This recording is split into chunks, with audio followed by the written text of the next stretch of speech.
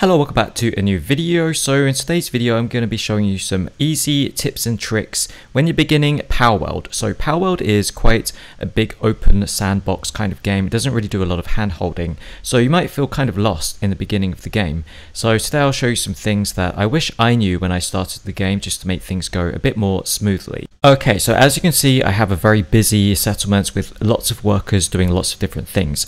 And what you have to do is you have to go out into the world and find different pals who can do different things, so you can bring them back to your camp and either make them make food, like these chickens make eggs, and these fox things dig up these little PAL spheres. Now you're going to need a lot of PAL spheres to be able to capture the PALs, and you can create the PAL sphere at the workbench over here, or at this one, the Sphere workbench, and then you start off with the PAL sphere. You got megasphere and also gigaspheres.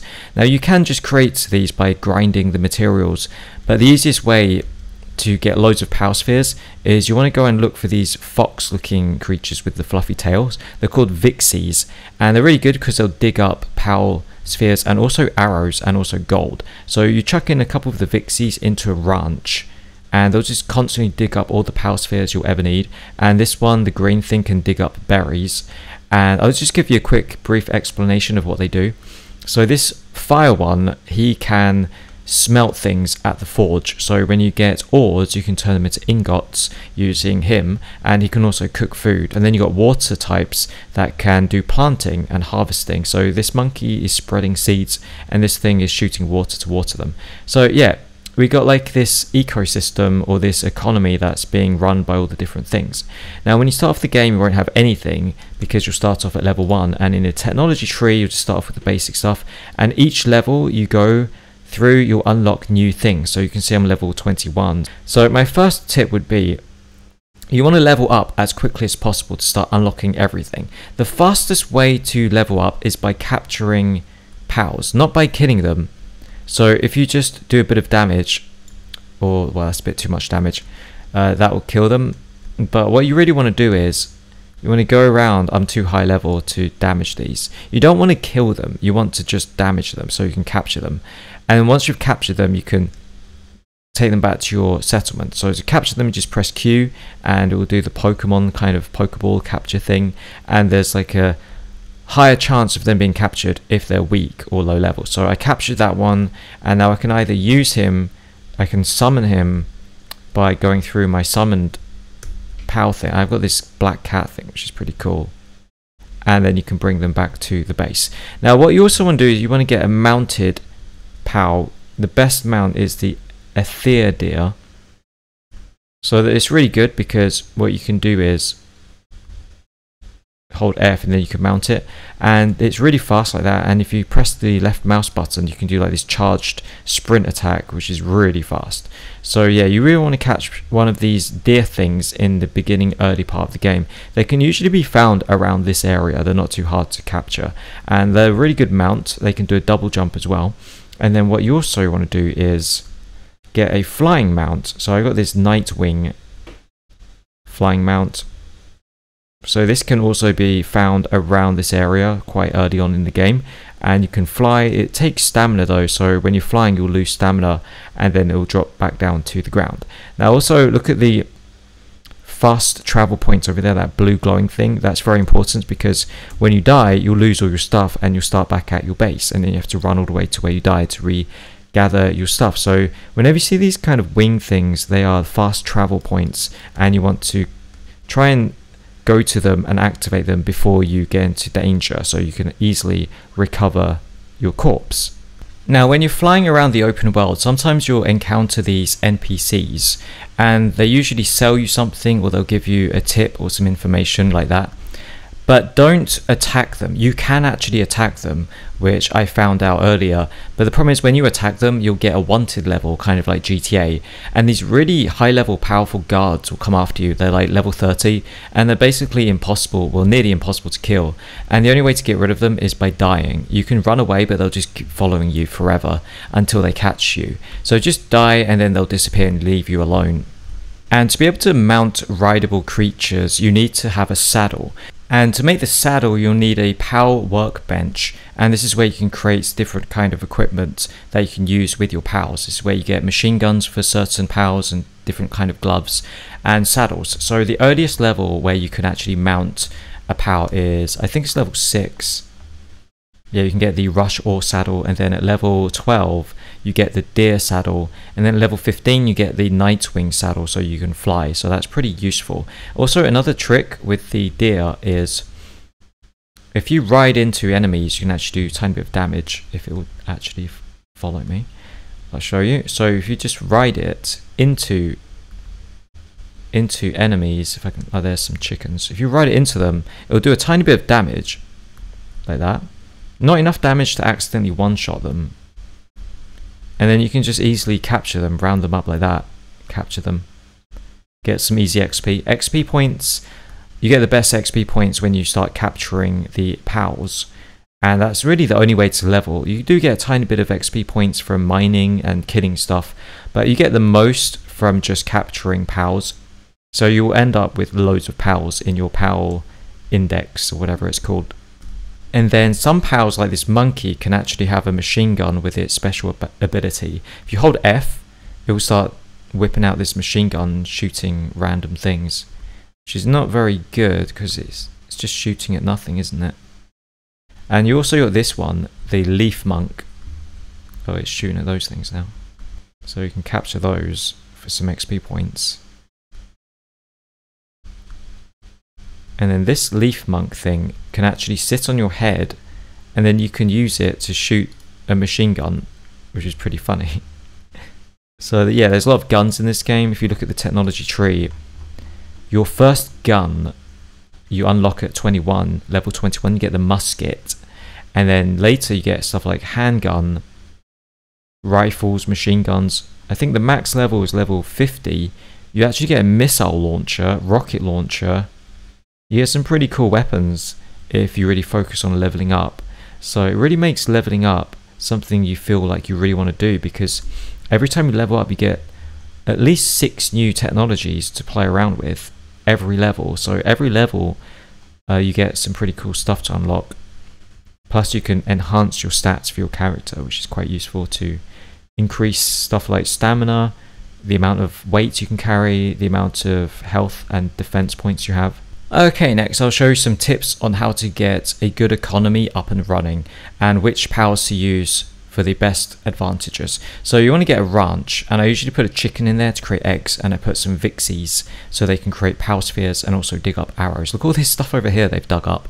Look at that, that is insane. They dropped gold, PAL spheres, look at all the arrows, don't have to make this stuff anymore. It's great. And that black cat, if you put him in the ranch, he'll just dig up gold constantly, so you can buy stuff at the merchants.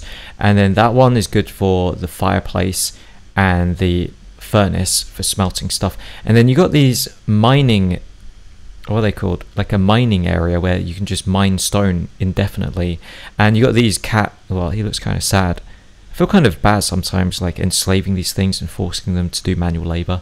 But anyway, they can do mining and they'll just mine stuff, and then the deers will start chopping wood. So you got this wood lumber mill, you got the stone mill, and they'll just create lumber and stone indefinitely, which is pretty useful. And then you also have farms. So you've got berry farms, and they'll need planters and waterers. So you got monkeys, they can spread seeds, and then you need water type things to plant.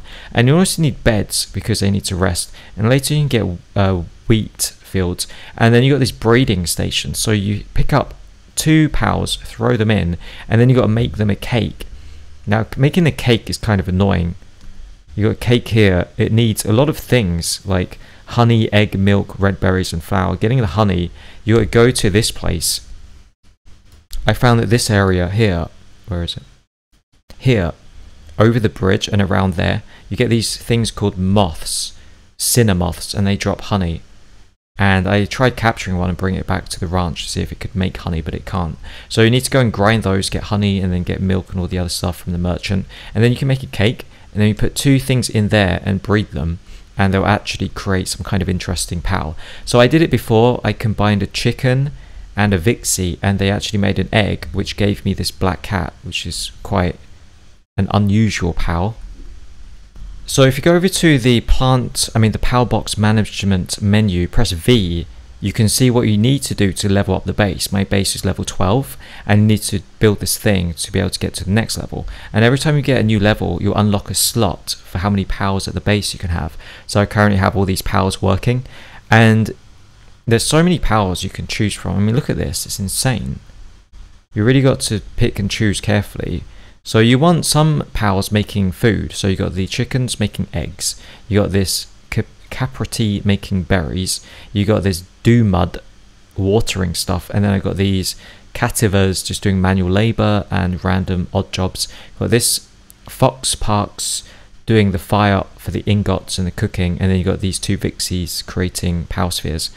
Now I am kind of lacking in lumber, so the deers can chop down lumber, but I've got loads. Sparkets generate electricity. These can also do water stuff, and if you click on it, press F, you see the work suitability. You can see what they can do. So you got kindling, planting, handiwork, gathering, farming, cooling. So you have to look at this, see what they can do, and then see what you need to be done, like food production. I need some food actually now, so right click on that, just double click onto your character to eat some berries. And you got this food crate thing here, you can put food into it and your pals will just come and eat at it when they're hungry. So if you have the right pals doing the right things, you'll have a fully sustainable encampment or camp place where it's just generating all the materials you'll need. Oh, and one little tip, when you've got the paraglider, you can glide like this, but it's a bit slow. If you want to do a really fast power glide, when you're going downhill, sprint and then slide and then jump, and look how fast you can go. You're basically just flying, but I don't have much stamina, so I can't go very far. But the speed on that is just crazy, and then just capture some random things like that. It won't let me capture it. There. See how much XP points I get even from capturing this one, which is quite low level. I only got 17. It's a bit too low level for me. I probably have to go to a high level place. So when you want to do fast traveling, you got to find, you see on the top there's like a little radar compass thing. If you go towards the little icon, that will be a fast travel point. So the fast travel point's over there. So we do a sprint, power glide over to it, and then I'll show you what you can do on the map. So on the map, you can choose where to go. So I've been to quite a lot of places. There's a boss here I can do, but they're quite tough. Could try one boss. So there's some kind of event here, Sealed Realm of the Frozen Wings. Oh, I've tried doing this before. It's like this penguin, and he just spams you with a load of ice attacks. So you can enter the dungeon. That was quite a while ago. I'm a bit more stronger now, so maybe I can do it. Where is he? So I want to summon my cat. I don't know which power to use for this boss. Well, that did a lot of damage. Oh my god, he just one-shot my defensive shield. Now I'm stuck in the wall. This is not going well. Yeah, these boss fights can be pretty tough. You really got to be... I don't think my black cat is very good for this boss fight. If you hide behind stuff, you can usually cheese the boss somehow. Why is he... The cat is really bad. Yeah, I'm probably gonna die here. Oh my god. So when you die, it's kind of annoying because you drop everything. And first you gotta wait 5 seconds, and then you gotta respawn. And then you can only really respawn back at your base. And then you've got to go and find where you died. You'll be completely back to the beginning with no stuff in your inventory. So you go fast travel, find where you died, which was over here. Travel back to it. It's kind of frustrating, to be honest. I think in the settings you can adjust the difficulty level and make it so when you die you don't drop all your stuff. I might do that just to try and speed stuff up. So then you go all the way back and collect your stuff. Okay, now I switched out my power with the Lil Lif Monk, and he's doing way better. Look, he's destroying the boss now. He's actually holding aggro, which the black cow was not doing. Okay, that was way easier. So you kill the boss, you get an ancient technology points, and with the ancient technology points, you can actually unlock these purple technologies, which are pretty cool, like egg incubator, feed bag, grappling gun. What else I have? Average feed bag. So you get some pretty cool stuff with the ancient technologies. Actually, I could have captured this with a power sphere, but I accidentally killed him. So that's one thing to note, is when you're doing the bosses, sometimes you can actually capture the bosses, but if you accidentally kill them, then you can't capture them. So that was a bit stupid of me to do that. Oh, it actually revives. So in 58 minutes, it says the boss will revive, and then you can do it again and capture it if you fail to capture it the first time. So that's pretty interesting. And then if you see smoke coming from the distance like this, it probably means there's some kind of settlement over there. So we're going to take our Nightwing and attempt to fly over there and check out what is actually over there so I can show you. Oh, and you see that little green thing over there?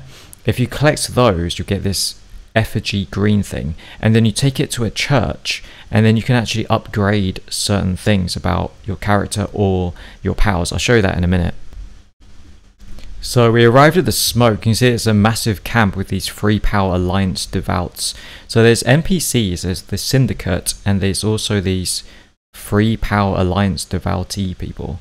So you can attack the base and then free the power that's been captured in this cage. So these guys are glitching out for some reason. The AI is kind of rubbish in this game sometimes. I did one of the bosses. It was like a massive electric yellow Pikachu looking boss, and he just got stuck on a pillar, and I killed him without even taking any damage because my power just shot him in the back whilst he was stuck on the pillar thing, which is pretty funny. Maybe I'll use this guy. He's got better ranged abilities. So just take these guys out. They're pretty easy. It's a shame killing people doesn't really give you that much XP. It gives you some, but not as much as capturing stuff. We can actually use the machine gun thing like this. Well, something just one-shot my defensive shield. Oh, did I tell you can get a defensive shield? It's that little blue thing above the green bar. It's pretty useful. Why is my pal not doing anything? It's just standing there. So to fix that, maybe respawn him.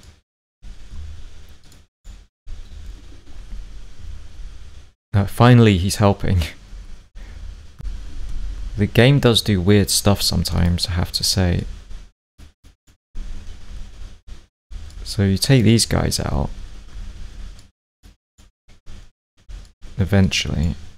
They are 5 levels above me, so that's why it's taking a bit of time. They also drop a lot of gold and ammunition and stuff like that. So then we can free this thing in the cage. And I think it will join your team. You can take it back to your ranch. Yeah, I captured it. So the smoke indicates a camp where you can capture something that's in a cage. Oh, there's actually a fast travel thing here as well.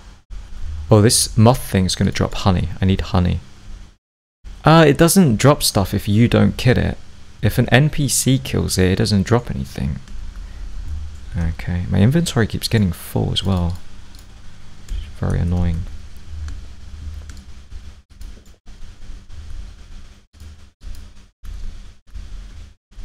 So we get the fast travel, I take you to the church.